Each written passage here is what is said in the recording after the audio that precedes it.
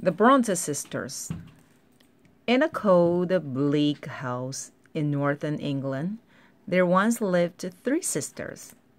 Charlotte, Emily, and Anne were often alone, and they wrote stories and poems to entertain themselves.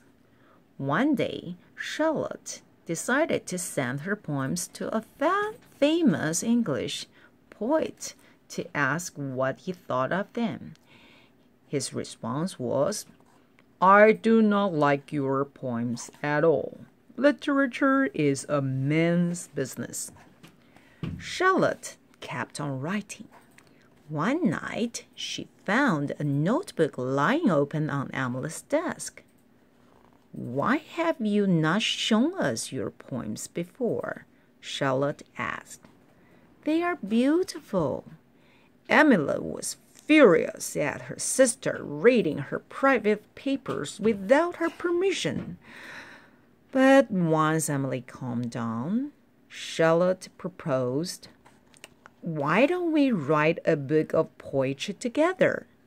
Emily and Anne agreed. When they finally published the book, it only sold 2 copies. But they still did not give up, and they kept working in secret, discussing their writing at the dinner table.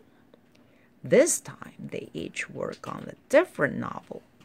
When the novels came out, they were hugely successful.